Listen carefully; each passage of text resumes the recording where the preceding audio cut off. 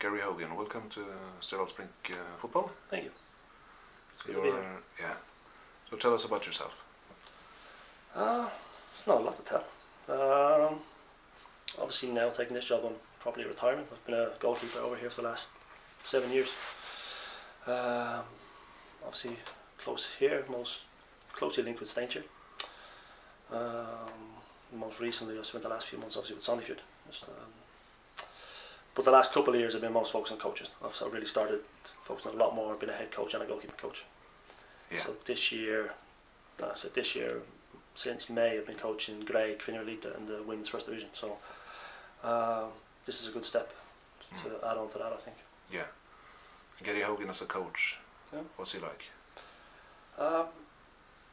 Maybe quite different than what people might expect. Those who know me as a player, obviously I can be quite loud, but how to describe it? I don't really know. I have very clear ideas about how my teams want to play, and I'd be slightly more attacking maybe perhaps than people would expect. I like my teams to play with freedom, players to enjoy their football, but to play with a lot of discipline, which is a big thing. So my teams will be obviously organised and disciplined, but I like my teams to play. I like my teams to play with the ball in possession, but they'll play with a lot of respect for everybody, opposition, myself, the coaching staff, each other. Respect is a key word for you. That's a huge thing for me, yeah. Was as a player. I sort of very rarely get involved in disputes with opposition players or referees and stuff, but I think respect is massively important. And for a player group, for me, anybody who plays under me has to have a lot of it for the people around them. People are often interested in numbers, systems, formations, 5-4-1, 4-3-3, 4-3-2-1. What's it going to be for you? Well, I said it's important for us. I have a set way I like to play, but systems will change. It's also important for us that we develop on what's been done here already. The club has done extremely well on the Roar. They've developed extremely well. And the couple of systems that I think they've seemed to use is obviously they tried the 3-5-2 last year, which I'm a fan of with the right players, but predominantly you're talking 4-2-3-1, 4-3-3, with quite a dynamic midfield would be what I'll be looking to set out from the beginning. Your coach partner Tom has not been living in this area. You have for several years, and you watched a lot of games. You also watched us play again. Yes, I have done, even last year. So I'm well aware of what I'm getting into, and it's I think it's the third time I've been offered a second division job. And this is the first time it's one I've really wanted to do. It's like, obviously everybody knows people who know me know I'm a massive fan of this area. This is my favourite part of the world.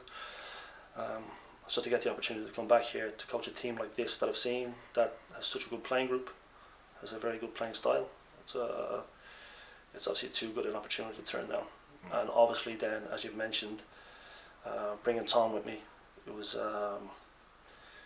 kind of a deal breaker for me. People up here don't know him, but they'll come to see he's one of the best young coaches in the country, and very, very important that I had him with me to do the job. Yeah. So with the players we had, from what I've seen in the last couple of years, I played against you once. You knocked me out of the cup. You as a third division team, me as a second division team. So I know all about it. The teams are very, very good. So it's a very interesting and exciting job. The two of you will be fully in charge from the 1st or 4th of January or something, but you will have a look at us. So we're here now. We have a look at training. We're going to get a load of the videos to have a look and get ourselves embedded in the club as much as possible. I said obviously I'm based up here anyway, so the more work we can do as early as possible, the better, to be prepared for when we get going. You will not be a full-time employee with us, but you have some other projects as well, don't you? you? Yeah. Like I said, I've got my own keeper academy up here, and obviously now it's something I'll share with Tom. So we've got one in North Trondheim at the moment, and then we'll obviously develop that into Trondheim. So it's kind of, it couldn't be more perfect, to be honest with you. Coaching as a head coach here, and still getting to do my keeper stuff at such the level that I want to do it. So it's a nice happy medium, actually. What's a perfect player for you in terms of behaviour and stuff? A bit like it goes back to respect again, but players have a lot of respect for those around them, but understand the responsibility of what they're there to do. The players don't have to be the best player in the world, they don't have to be the the match winner all the time, but a player who understands their role for the team, understands the job, and cares about their teammates. I think if you have 11 of them on the pitch, you'll most likely be the team that has 4 or 5 superstars. So, and we have good players. So if we have those type of characters that I like, who obviously want to win, who want to respect the system, their teammates, their role within that system, yeah, I think we'll do very well. Is it fair to say that we have 3 versions of you? We have the person Gary Hogan, the coach Gary Hogan, and the player Gary Hogan, or are they similar? Yeah, I'd say that might be too unfair. I think when people meet me in certain circumstances, they're quite surprised if they've known me from one or heard about me from one. So it's but I don't know. No. I don't know which one's better than the other, but we'll see over time. Maybe they'll merge to some degree now that I'm fully focusing on this, but yeah, hopefully it's one that works for everybody. Yeah, it is. So second division in Norway, quite an interesting league. Yeah. Semi-professional in Emmanuel.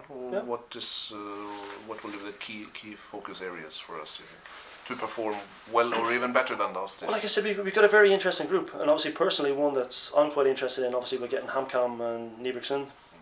Honofoss, I've got a friend there that's been there for quite a while, so it's but to build on last year, it's obviously a case of, I think they know the level now, they know what's required, they know maybe the things you might get punished for, but say our goal as a team will be to give them an understanding of how we want to play, give them a structure, so that then they can go with that maybe a little bit more freedom to go and enjoy the football and attack teams. But once they have an understanding of what's required when we don't have the ball, we'll be alright.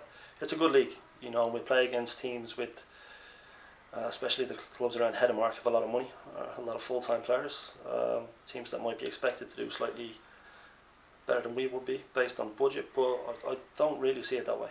I think we'll work extremely hard to give the players the best possible chance to be best possibly prepared come April, and with the quality we have in the squad and maybe 1 or 2 additions, I would hope that we're in a position to do as well as, if not better than last year. Once again, Gary Hogan, welcome to this project, Sister Osbeck. Thank you very much.